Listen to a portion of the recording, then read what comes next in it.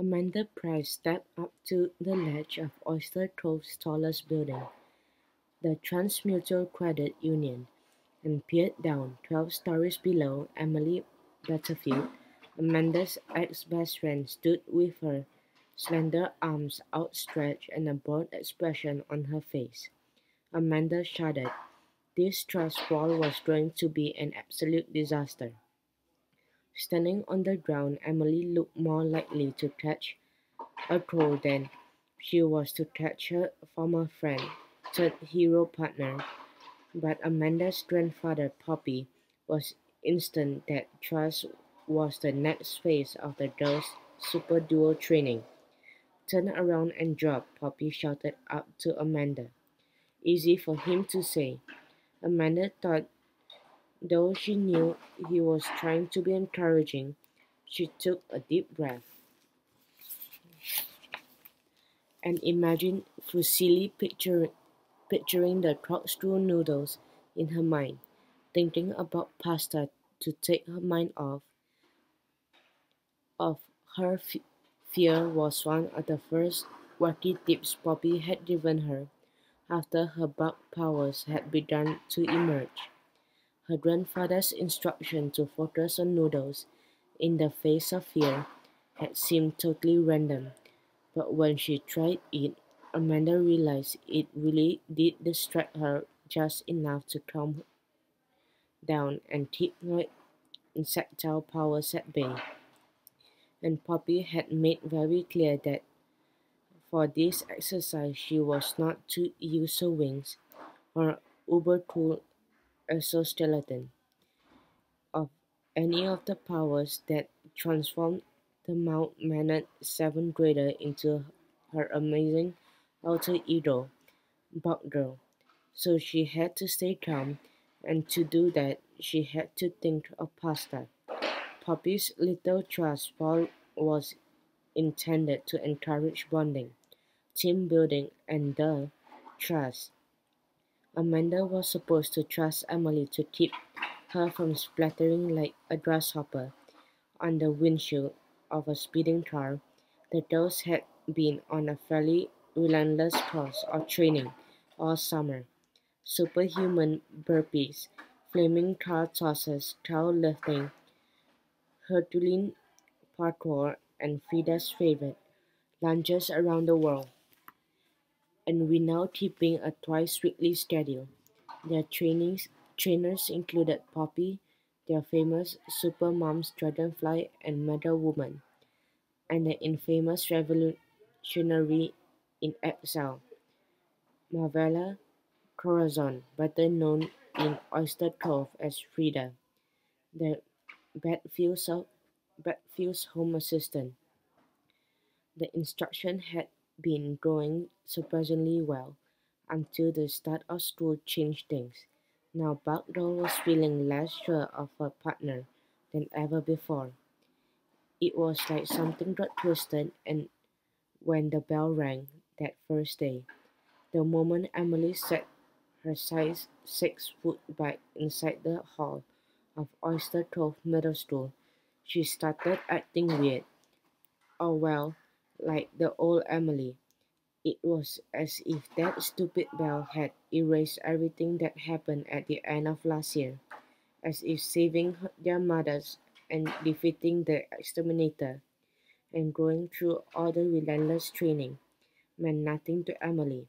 She hadn't even bothered coming up with a superhero name for herself yet.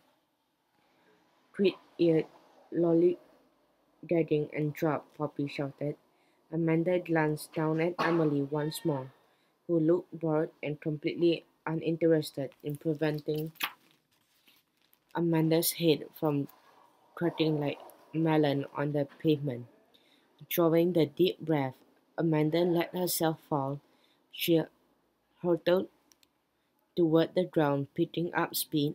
She braced for impact as best she could, fully expecting Emily to yank her arms away, step back from her catching position and wail, "Ew," rather than have to touch her. But to Amanda's surprise, Emily did not move much. The ground raced to meet her, Wind whistled in her ears, and then Amanda felt Emily's willowy arms beneath her. Her limbs were stronger than they looked, though Emily's powers were still revealing themselves, and were more than a little unpredictable. She was ultra-strong, could shatter glass with her strength, and would the power to start an avalanche with a stomp of her feet, and she tapped into her powers most intensively then she got angry. While Emily did damage to slow Amanda's plummeting descent, she also took pains to stretch her body as far as Amanda's as possible, as if she were catching a sack of vomit, a filled diaper, or something else nobody wants to touch. As a result, both girls ended up on the ground with Amanda on the bottom of course. Thanks, Amanda grunted when Emily had rolled off of her and she could get air back into her lungs. Emily wasn't just stronger than she looked, she was heavier than she looked too. What was I supposed to do? Let you fall? Emily stood and brushed off her outfit, more concerned about dust than about Amanda, who was still struggling to breathe. Emily turned and started walking toward the Airstream trailer Poppy had parked nearby. Amanda got to her feet and followed. The trailer was their mobile training unit. Amanda absolutely loved the campus turf. Shiny metal, it reminded her of her favorite isopods, Armadillidae, which most people call roly-polies.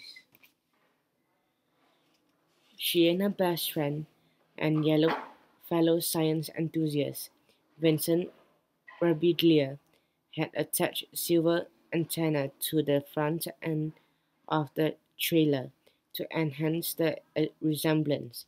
It was positively adorable. I'm starving, Emily announced, banging open the door to the shiny rig. Amanda followed Emily up the steps. Poppy was on her heels, looking at his watch and mumbling about something. Amanda's grandfather insisted that the girls replenish themselves with healthy snacks and lots of water at regular intervals, though he frequently forgot what those intervals were. Amanda was especially glad for this time out. She was hungry too, and exhausted both physically and emotionally due to the insane number of lunges they'd done earlier, and Emily's prettily as a cactus demeanor. She needed a break, a long one, and she had a good idea about how to get it. She just had to get Poppy to make good on something he promised earlier in the day. Although Poppy was pretty relentless about the girls' fitness, nutrition, and safety, there were other quirkier aspects of his personality that Amanda was counting on. 1. Poppy was prone to distraction, extremely prone. 2. Poppy loved to spin yarns, long ones. 3. Poppy had been on the scene during Metal Woman and Dragonfly's golden era. After all, he was Dragonfly's father and was in charge of the duo's wardrobe and accessories in addition of being a premier sidekick in the super circuit.